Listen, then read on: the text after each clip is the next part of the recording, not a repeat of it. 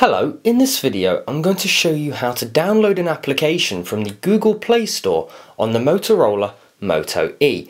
Now first of all, let's locate the Play Store. It happens to be on the home screen on my device because I've put it there, and it's a shopping bag with a play icon and a bit of text underneath that says Play Store. I'm going to go ahead and launch that application.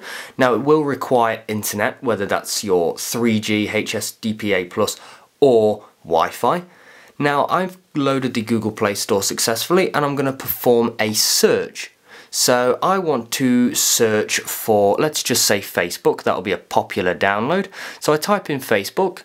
It brings up some popular suggestions, obviously the top one being Facebook itself. So I go ahead and give that a tap and it loads almost like a profile for that application. Here I can find out the top developers, I can see it's a top developer.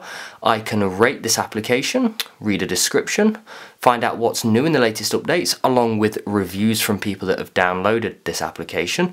Now in order to download it, there is a button there that says install. I go ahead and give that a tap and I then accept the terms and conditions. So it's app permissions, it needs access to the following information.